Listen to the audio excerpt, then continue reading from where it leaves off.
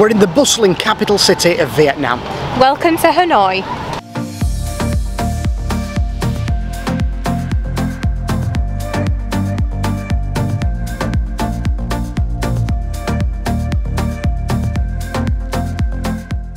Okay, so we're going to start our day this morning by heading for the famous Vietnamese egg coffee. So we're in the famous No Coffee Shop, which is known for its post-it notes that you write on and you leave.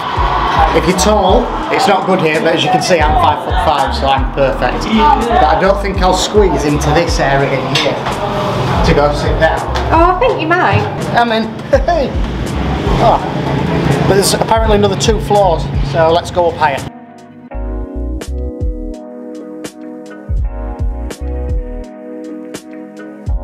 Okay, so this really is the cutest little cafe. We're right on the top level and we're overlooking the lake right now having a coffee, which is awesome. There's a little basket that has your post-it notes and your pen in, so we're definitely going to leave a post-it note before we go. Most importantly, the egg coffee is here and we're going to give it a try. Here goes.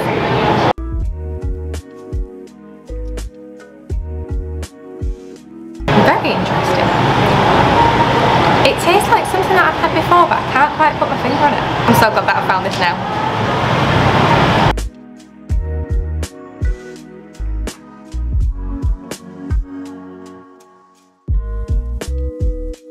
So the waiter came back up to do a check back, which was really cute, and he said that this tastes to him like egg custards. That is probably the closest description actually, so if you've had an egg custard, that is what it tastes like. Where are you going to stick it, John? Stick it over one that somebody's wrote that's a bit offensive if there's children that come here. So we're going to change that into a positive. So let us know on Instagram or Facebook if you find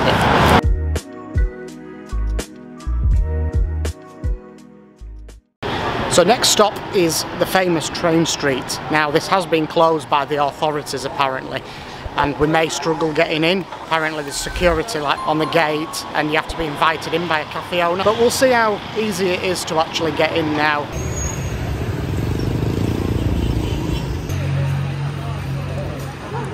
So we've made it and there are no police, no security, no nothing. And the people are just walking down the tracks. Apparently you shouldn't be doing that, but people are. So the cafe that I had in mind was the Railway Cafe.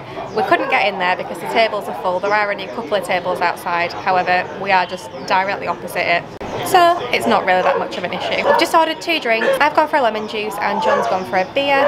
The Railway Cafe do have a timetable for the trains. There is one scheduled at 11:30, so we'll see if it turns up on time. Apparently the government shut this street down on accounts of safety in June or July 2022. So we thought it'd be a bit of a chance coming down here. However, we did manage to slip through before the police came and put a barrier up. So we've got here about an hour before, and the police are now genuinely turning tourists away and telling them to go elsewhere, which isn't good for the cafes really, but we've managed to get in just in time it seems.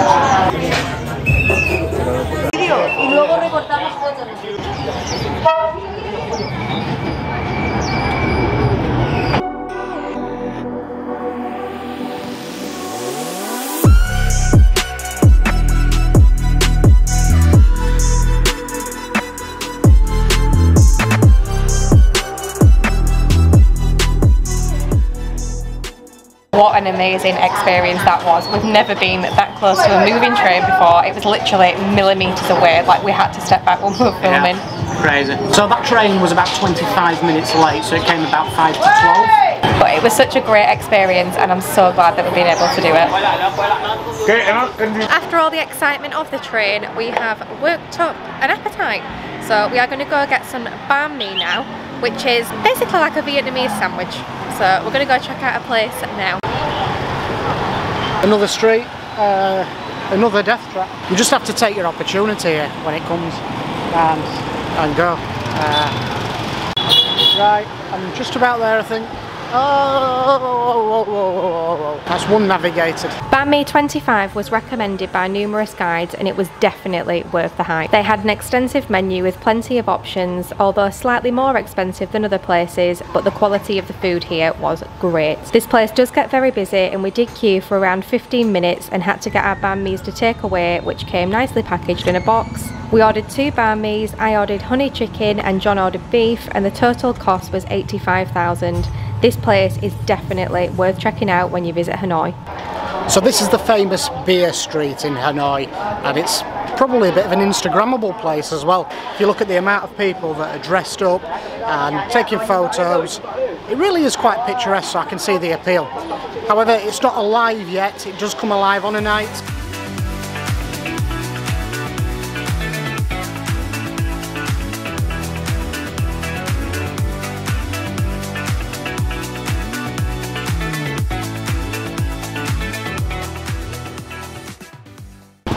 Trying to find some good food.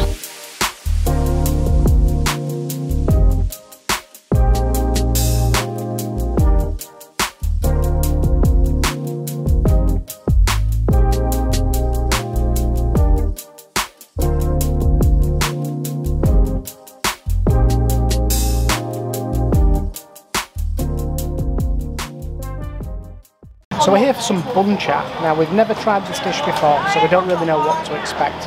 We just know it's a bit spicy. It's like in a broth. It's got some carrots in, got something else, we've got some chilies, some fresh garlic, and that looks like a bit of mint and lettuce. And some noodles as well, so I think we're just going to get stuck in and see what we think of it.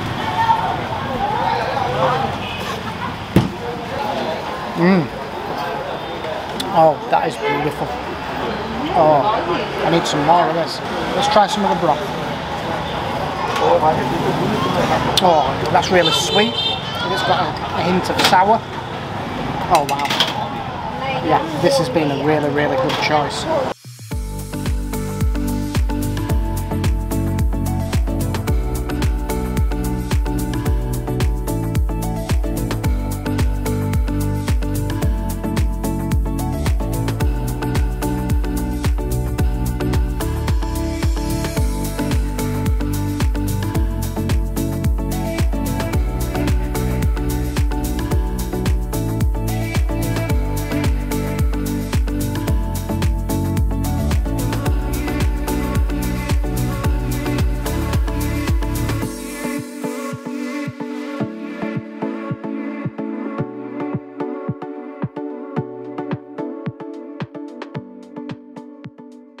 You cannot come to Hanoi and not try the famous Bia Hoi.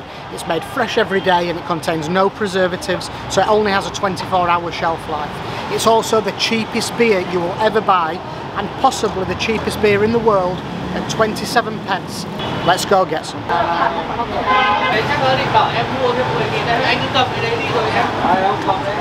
So please, sir. This is a really good bartender. He just sits there and pulls his beer and he just keeps topping it up. You just need to take your glass back and he keeps filling it for you. But this is my favourite Bia Hoi place that we've found so far in Hanoi. Apparently Bia Hoi isn't that popular in the south of Vietnam, so if you come to Hanoi you've got to try it.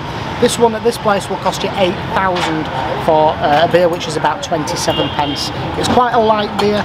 It's very similar to a Coors Light, but it's not gassy, and I think it sits around the 3% mark. So, cheers. And obviously, if you know me by now, you'll know that I don't normally drink beer, but even I've got one, it's that good.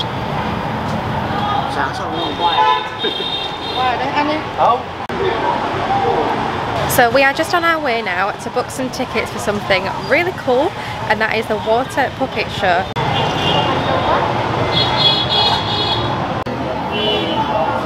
Okay, so we've got our tickets.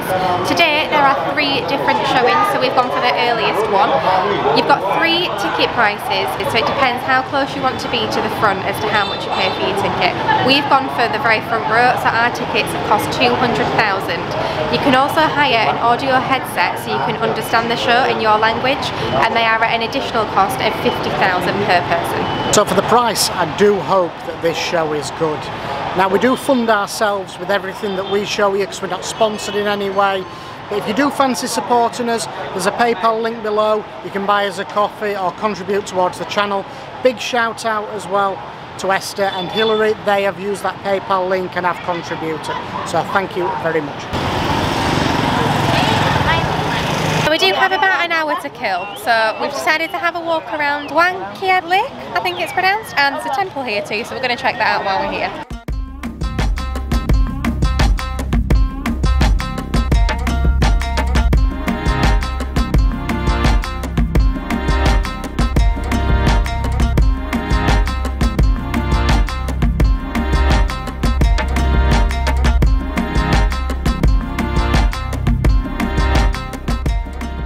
So to go over the bridge and to the temple, you do have to buy a ticket, and it's 30,000 for an adult. So John's just buying the tickets.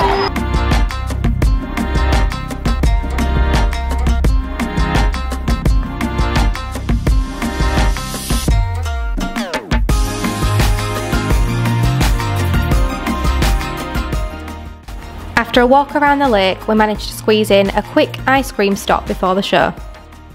Okay, it's time for the water puppet show.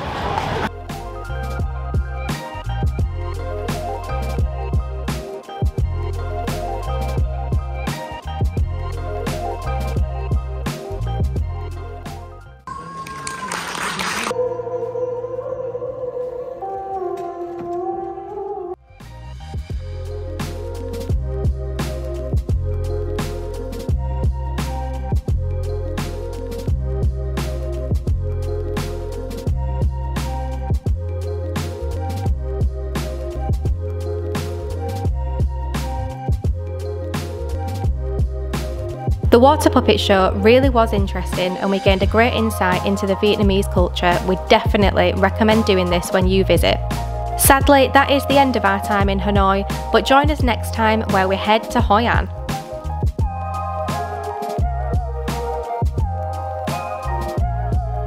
As always, thank you so much for watching, and if you have enjoyed this video, be sure to smash that like button and consider subscribing so you don't miss the next episode.